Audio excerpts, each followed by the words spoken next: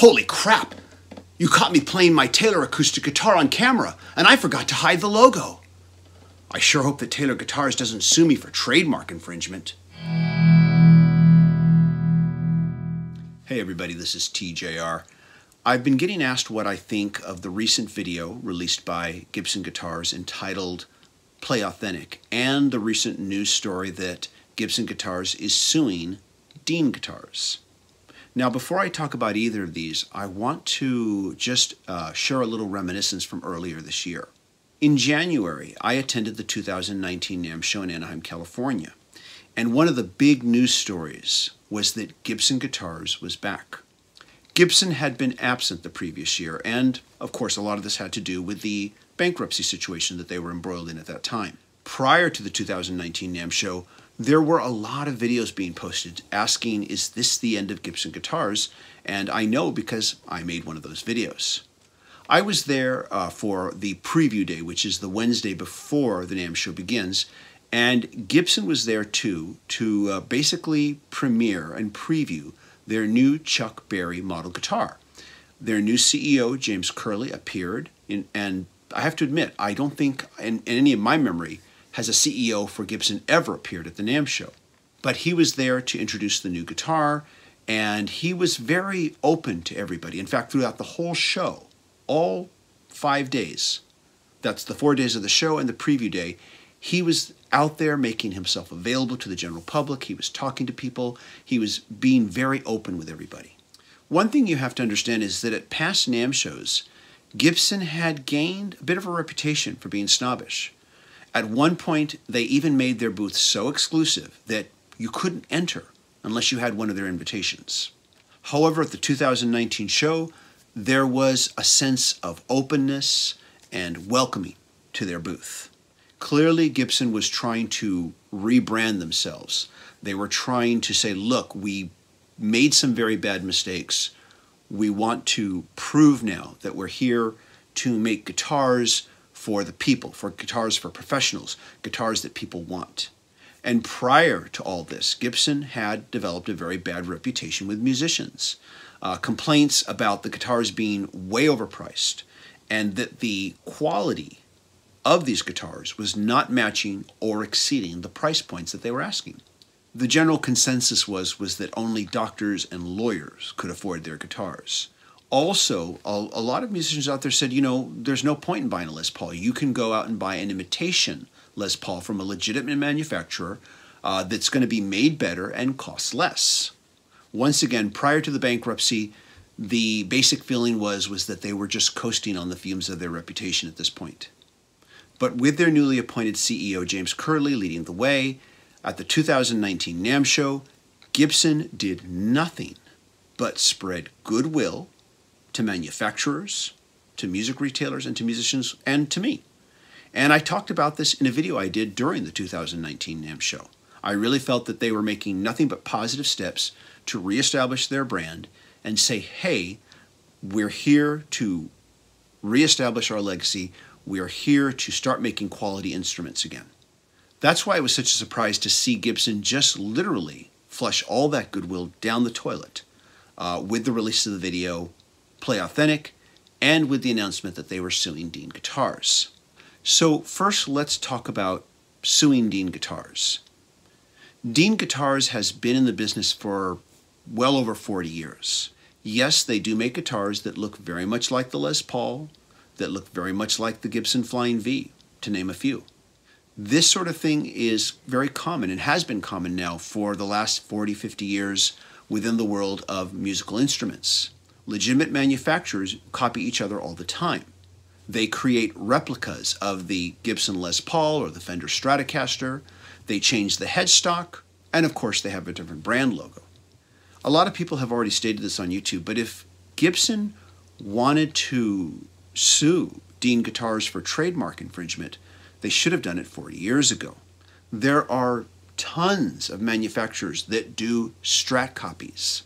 Not long ago, some years back, Gibson Guitars released a line of Jimi Hendrix tribute guitars. They did a Jimi Hendrix Les Paul. They did a Jimi Hendrix Flying V. The Les Paul and the Flying V are both well-known Gibson models. But Gibson also released a Jimi Hendrix Stratocaster. Yes, they did.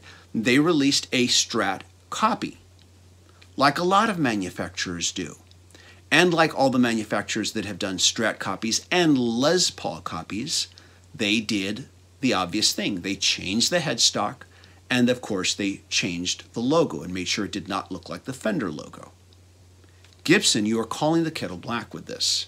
I want to state that I'm not a lawyer, but based on everything I've read, if you are going to sue someone for trademark infringement, you don't do it 40 years later. You have to do it at the time that it happens if you have any chance of winning that lawsuit. 40 years later, it's too late. You've let that right lapse for that reason, especially when there are so many other companies doing the exact same thing, including you, Gibson. Now, it would be different if, say, Dean Guitars was releasing a Les Paul that had the exact same headstock, that had a logo that looked very similar to Gibson's. They could maybe spell it a little differently, but it looks exactly the same, has the same lettering, or it says Gibson on it. Then, yes, you would have a case. And that's what counterfeiting is when you create counterfeit copies and try to pass them off as the real thing. Dean Guitars is not doing this. Dean Guitars is doing what a lot of music manufacturers do. They're creating their own version of the Les Paul or the Stratocaster, and they're putting a different headstock and a different logo on it. Gibson, are you going to sue D'Angelico Guitars too? I mean, they have body styles that are similar to yours. What about Ibanez Guitars? They also have body styles that are similar to yours. I mean, what do you really think this is going to do for your reputation? So this brings us now to the video that Gibson released a few days earlier entitled Play Authentic. In this video, the company's Director of Brand Experience, Mark Ignacy, talks about counterfeit guitars, coming from overseas, made with inferior quality. Now, counterfeit guitars are when you make an exact replica of the brand name instrument, right down to the logo. Only it's not the brand name, it's a counterfeit. No one blames Gibson for going after this, and they should. But in the video, he basically implies that any guitar manufacturer that copies their design styles or replicates their design styles is guilty of trademark infringement.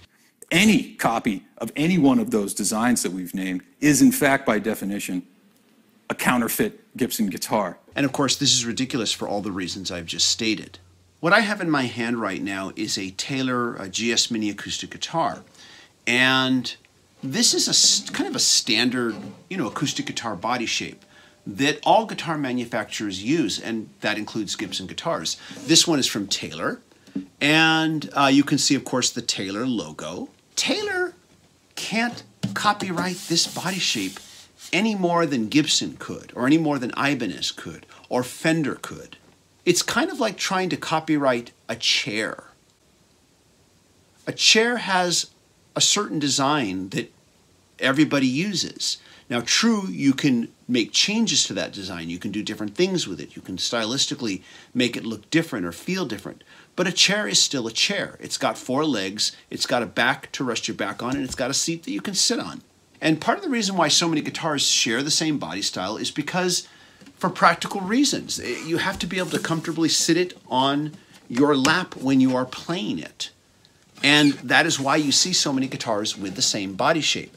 This includes Gibson Les Paul, that body shape. This includes the body shape of a Fender Stratocaster or a Fender Telecaster. And in the video, he warns other manufacturers, saying, "You're on notice." To the manufacturers out there, we want you to know that you've been warned. We're looking out, and we're here to protect our iconic legacy and the designs that we've created over generations.